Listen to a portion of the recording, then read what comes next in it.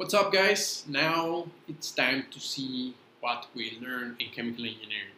And this is a very broad curriculum syllabus. Of course, in some programs you will learn more of other things. In other programs you will learn other things.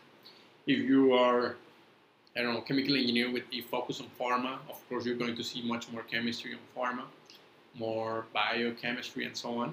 If you are biotechnology focused, you're going to see more on bio. If you are more into mechanical process engineering, of course, you're going to see more machines and so on. So this is a very broad aspect of chemical engineering, but I like to separate it into 4 stages.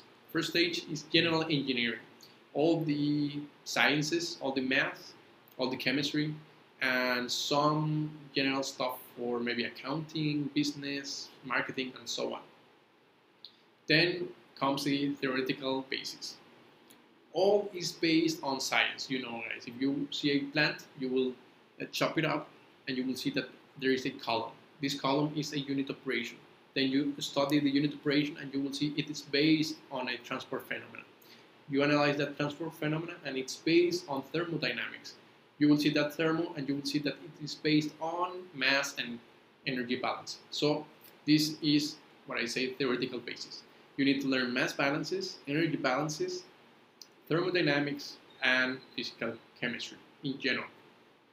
Then you continue with unit operations. Now that you know how heat transfers and momentum transfers and mass transfers, now it's time to see the common equipments we use in real life in order to favor those transfers.